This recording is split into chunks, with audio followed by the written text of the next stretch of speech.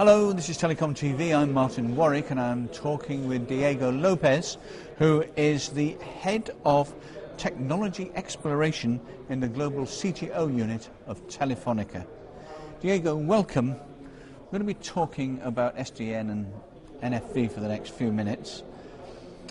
SDN and NFV have burst onto the scene seemingly from out of nowhere, and lots of people are saying it's the most important thing that's happened in networks in more than a generation. Yet there's another camp which says actually no, not really, it's a bit of technology and a rebranding of OSS. What do you make of that argument? Well, my position is that the situation we are living right now with SDN and NFV and whatever else that comes in network virtualization and network abstraction is going to bring something that has been very often said about a paradigm shift. We are facing a change in the way in which we are going to think and to work with networks, certainly. And that things will change for certain. What I'm not sure if they are going to change in this exact direction they are facing right now. Probably things are going to change in some other direction. You never know what the future will bring in the coming year, for example. But the truth is that things are going to change, and I tend to use this analogy that happened when Java appeared by the end of the 90s, that it was application programming dramatically changed.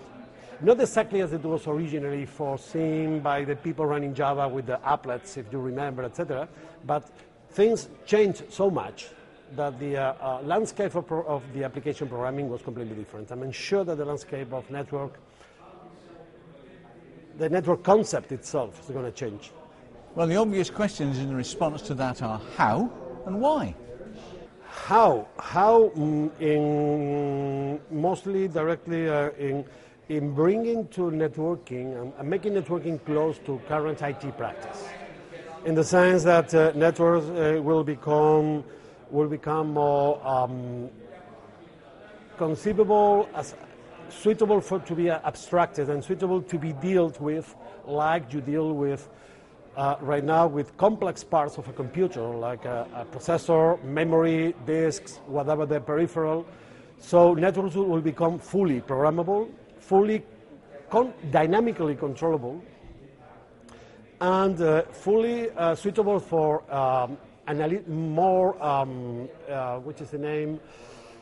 formal analysis. That now is a little bit far away. I mean, real networks are really far away from that.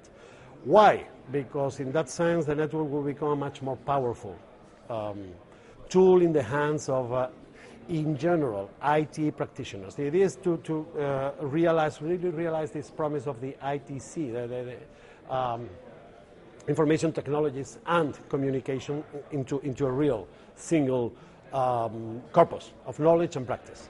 Okay, so the potential for SDN and NFV is obviously great, but SDN is simply a framework. How important are standards going to be, and how important will it be to avoid islands of proprietariness, as it were?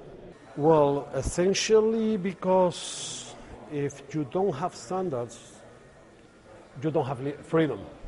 You don't have freedom to change, you don't have even freedom to dare to bet for that particular technology, because you risk to be locked in some kind of silo or niche that will be very difficult to get rid in the future without sufficient support and without a community that is big enough to guarantee that the technology you choose or you chose in the past is going to have any kind of future. So unless there is not necessarily full, standards in the sense that you understand it as a full-fledged standard, mandated by standard body, and going through a formal process. But at least you don't have a common consensus among the community of what we are doing when we are dealing with SDN, what we are doing when we are dealing with NFV, a common understanding that can allow, on the one hand, to have the opportunity of bring up a big community supporting you on the one hand, and second, be open enough to allow innovators, entrepreneurs to participate from the beginning. Otherwise, it's not going to happen, or it's not going to be a safe bet for the potential users. It's pretty evident what Telefonica potentially will get from SDN and NFV, but what about your customers? What will they get? Our customers would shall get extremely more efficient network. They will be able to get innovative service in much more short time, both in terms of development, the time in which that will take us to develop a new service first, and second, in timing of deployment, the time that will get us to provide them with the service when they require it. And third, probably they will get as well the possibility of directly interacting with certain network parameters. Though, I must confess that this is a personal opinion and this is something that is still a little bit under discussion, not only within Telefonica, but I would say among all operators. Moving on then, where does IMS play into all this and how should it be viewed strategically? Yeah, well, I think that the IMS is somehow similar to SDN at a different layer. IMS is something that is software defining the service layer, while with SDN you are software defining the network layer. So they can run in parallel, and you can provide and you can take advantage of IMS without using SDN, and you can take advantage of SDN without looking at IMS at all. And precisely NFV can be the glue between both to get together the service virtualization that IMS provides and the network virtualization that SDN provides to provide a full virtualized network experience that will allow, first, again, to fully realize the promise of IMS, of a decoupled service plane, and second, enable the operators and other parties to take advantage of the full IMS architecture. So I think this. I don't see that IMS can but benefit from the availability of SDN plus NFV. And how soon do you think we'll see SDN and NFV playing in the optical layer? And in what role? Right now, we have made some initial experiments on SDN on top of the optical layers. We are collaborating with a couple of optical equipment manufacturers. And we are making experiments on that. We are participating in the optical transport working group inside ONF, in which people is very much looking at how you deal with the particular characterization that the optical layer requires. Because we're not talking about packets, we're talking about wavelengths and physical things that are difficult to virtualize.